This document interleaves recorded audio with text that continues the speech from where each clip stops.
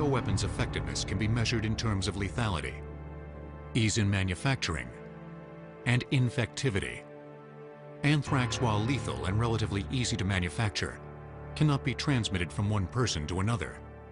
Other bioagents are only moderately infectious, but extremely lethal, like Ebola. Ebola is a viral hemorrhagic fever. It is fatal in 50 to 90% of the cases, which makes it extremely lethal. But actually, it is not as easy to transmit Ebola from person to person as it is to transmit smallpox. Smallpox may be the true bioterror doomsday device.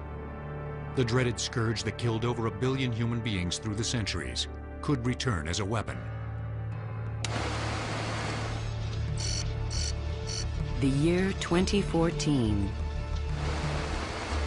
10 suicide terrorists infect themselves with a highly virulent strain of variola major, smallpox. Walking through international airports, subways, and malls, they infect 20 cities in 4 continents within 48 hours. 10 days later, the first symptoms hit America, Europe, and the megacities in India and Brazil. Without enough vaccine to immunize the world, millions die. The smallpox virus, once eradicated worldwide, is back. Smallpox was targeted for global eradication by the World Health Organization in the 1970s. Global eradication was declared a success in 1980. At that point, naturally occurring disease had in fact been eradicated from the planet, and we would have been free of smallpox entirely had it not been for the Soviet weapons program, which developed smallpox as a biological weapon. Today, the smallpox virus exists officially only in 2 places: at the Centers for Disease Control in Atlanta and at the Vector Institute in Siberia. But that is a rosy picture, considering the vastness of the former Soviet bioweapons program. That program reached its full strength in the mid-1980s and continued until it was essentially shut down in 1990. The problem is that with literally ton quantities of smallpox virus being produced, it's unimaginable that all of that material was actually destroyed. The Soviets reproduced over a dozen lethal bioagents in ton quantity, including a genetically modified antibiotic-resistant strain of plague. But smallpox was the most massive project. A particularly virulent strain, called India 1, was cultivated inside a 300-gallon tank called a bioreactor. Inside, living monkey cells were maintained at the temperature of blood. Cell nutrient fluid and variola virus were pumped into the bioreactor, creating a perfectly engineered smallpox breeding ground. One batch could produce 100 trillion lethal doses of smallpox, and they made thousands of batches.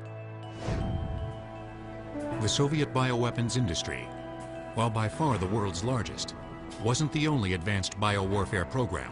America did have an offensive biological weapons program. It was during the height of the Cold War, and it was discontinued by President Nixon in 1969. Between the 1940s and the late 1960s, the United States produced significant amounts of anthrax, plague, botulinum, and a host of other agents. Many were tested in the million-liter sphere, known as the 8 Ball, at Fort Detrick, Maryland. Deadly agents were aerosolized, and spores and powders were packed into bombs and artillery shells. With these doomsday devices long ago dismantled, Fort Detrick today stands at the center of the battle against bioterrorism. Scientists here and at the CDC are doing their best to prepare for the worst. According to Russian scientists, the Soviet Union had developed an ICBM equipped with 10 warheads that could each release up to 4.5 pounds of smallpox mist over an American city. More doomsday tech will return on Modern Marvels. There are many strategies in the preventive war against a doomsday bioterror attack. The first is knowing your enemy, the disease. With highly contagious lethal diseases like smallpox, acquiring hands-on knowledge is a deadly serious task. Smallpox has to be studied under what's called BSL-4, Biosafety Level 4 conditions, the so-called spacesuit laboratories, in which they're highly secure laboratory scenarios, so nothing can escape from the laboratory. These researchers, studying smallpox at the CDC, like anyone entering a Level 4 lab, must first don the plastic biocontainment suit, often called the spacesuit. Every opening on the suit is taped shut, and the shell checked for leaks. Researchers are also tethered to an air supply. All of the air, both the intake and exhaust, goes through what we call high-efficiency particulate air filter, or a HEPA filter. The HEPA filter uses ultrafine fibers that can filter out particles down to 1/3 of 1 micron, the size of a small bacterium. Alarms sound if the filters experience a change in air pressure. Laboratory workers, when they leave the spacesuit area, go through a chemical disinfection shower before they exit the laboratory. Why do CDC scientists go to such trouble to study these last traces of smallpox? The smallpox virus was actually voted to be destroyed quite a few years ago by the World Health Organization, and unfortunately bioterror then raised its ugly head, and the decision was made to not destroy them so they could be studied, so that you would not have something that then was in the hands of the bad people and not in the hands of the people that needed to be studying it. At USAMRIID's Level 4 lab, Army scientists go through the same ordeal to study another deadly enemy, Ebola. We're interested in the basic pathophysiology of the disease. What is it about the infection with this disease that causes such a serious, life-threatening illness? We are also looking to develop antiviral drugs that are effective against the replication of this virus. The vacuum-sealed quiet of the research lab is at the heart of the effort to prepare life-saving vaccines and antibiotics. But if the unthinkable should occur, the response will be far from quiet. It will resemble an army mobilizing. If there were a bioterror attack, there would be a worldwide international response, despite where the attack happened. The first wave of response would be the CDC's Strategic National Stockpile. The Strategic National Stockpile is a program within the CDC that prepositions material at selected confidential sites across the United States. The stockpile itself is made up of medical supplies, everything from bandages to hydration fluids to certain vaccines to antibiotics. They are in what are called push packs that can be gotten out the door into any place in the United States within 12 hours. Teams of epidemic intelligence officers, known as disease detectives, would fly to the affected areas and trace the path of the disease. Mass vaccinations would take place immediately.